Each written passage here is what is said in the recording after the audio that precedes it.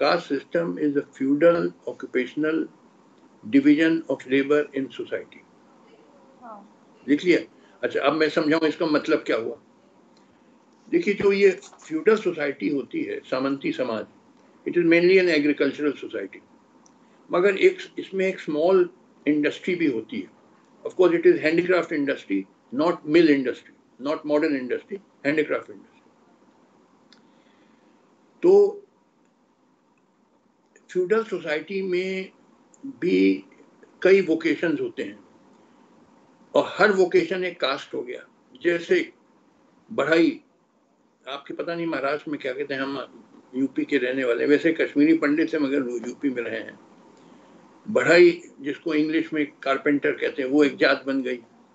कुम्हार, पॉटर, अब उस जमाने में पॉट्स की जरूरत, घड़े की जरूरत होती पानी रखने के लिए, प्यास लगे, पॉटर एक जात बन गई। या नाई, मार्बर एक जात बन गई। सोनार, गोल्डस्मिथ एक जात बन गई। लोहार, जो लोहे का काम करता है, जात हो गई। चमार, जो चमड़े का काम करते हैं। जैसे फ्यूडल सोसाइटी में भी लोगों को जूते पहनने पड़ते थे, तो जूते कोई बाटा कंपनी तो बनाती नहीं थी, there was no Bata company in that time. उस जमाने में लोकल लोग जो थे, जो चमार कास्ट के, वो जूते बना, वरना आपके पैर में कोई कांटा गड़ जाए या बिच्छू काट ले, तो जूते उस जमाने में भी पहनते थे जब बाहर निकलते थे चलने के लिए। तो every vocation became a cast. और ये इंडिया में नहीं था। देखिए, इंग्लैंड में भी even today there are many people in England with the surnames Baker, Butcher, Gardener, Potter, Mason, Smith, Goldsmith, Waterman, etc. बहुत हम, इसका क्या मतलब, इनका सरनेम कैसे पड़ गया? इसका मतलब इनके जो पूर्वज थे वो इसी पेशे में थे। देखिए, उस जमाने में फ्यूडल टाइम्स में कोई इंजीनियरिंग कॉलेजेस और टेक्निकल इंस्टीट्यूट होती नहीं थी। The only way to learn a craft was to sit with your father from childhood. अपने बाप के, आपका बाप बढ़ई है, आप बचपन से, आप 5-6 साल के लड़के हैं, उसके साथ बैठिए, देखिए कैसे वो काम कर रहा है, कुछ वो आपको गाइड भी करता चलेगा और आप भी धीरे धीरे बड़े होकर बढ़ई बन गए। तो you had no right to choose your profession, you had to follow your fathers profession, because there was no other way to learn. Engineering colleges होते नहीं थे। तो ये इंग्लैंड में भी ये feudal occupational division of labor society का था, which is proved by the fact that even today they have these surnames: Baker, Butcher, Smith, Goldsmith, Waterman, Taylor. ये बहुत कॉमन नेम्स हैं। इससे ये लगता है, इससे ये मालूम होता है कि इनके पूर्वज भी इसी पेशे में थे, तो वहां भी एक तरीके का कास्ट सिस्टम था। मगर तो देखिए, उस जमाने के लिए caste system was a progressive institution. It was a good and useful institution because it introduced a rudimentary kind of division of labor in society.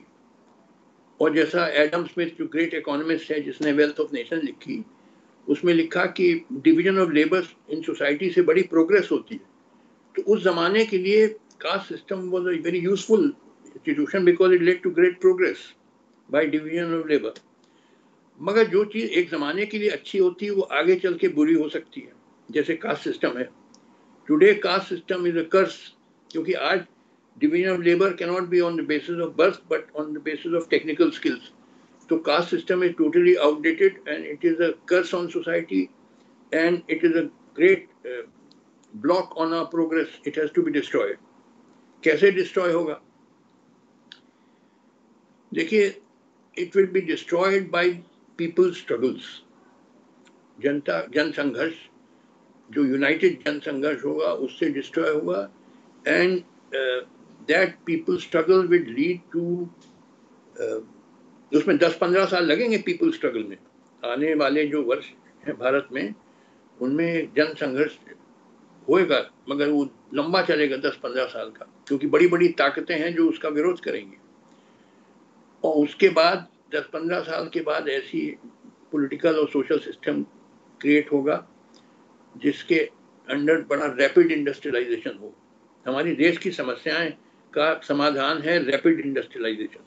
We must become a highly industrialised country like USA और Europe, क्योंकि only then we can abolish poverty and unemployment and lack of health care, malnutrition and so on. कभी कभी struggle वो caste basis पे होती है कि जाटों ने एजिटेशन कर दिया या दलितों ने कर दिया या आपके गुजरात में वो पटेल्स ने किया. ये तो कास्ट बेस्ड एजिटेशन है. यूनाइटेड पीपल स्ट्रगल्स, जैसे फार्मर स्ट्रगल हुआ था मगर वो फिजल आउट हो गया बाद में. तो एक तो पीपल स्ट्रगल से कास्ट डिस्ट्रॉय होगा, दूसरा बाय इंडस्ट्रियलाइजेशन, क्योंकि जब फैक्ट्री में लोग आते हैं तो वो नहीं, फैक्ट्री जो मैनेजर है वो नहीं देखता है आपकी जात बिरादरी, वो देखता है आपके टेक्निकल स्किल्स क्या हैं. तो और फैक्ट्री में people come together, close together. जबकि फ्यूडल सोसाइटी में human population are not concentrated in one place, they are spread out over vast areas in small communities, villages वगैरह. मगर जो अर्बन एरियाज हैं जहाँ इंडस्ट्री लगती हैं वहाँ पे people are concentrated in the urban area in factories and establishment and educational institutions, so people come together.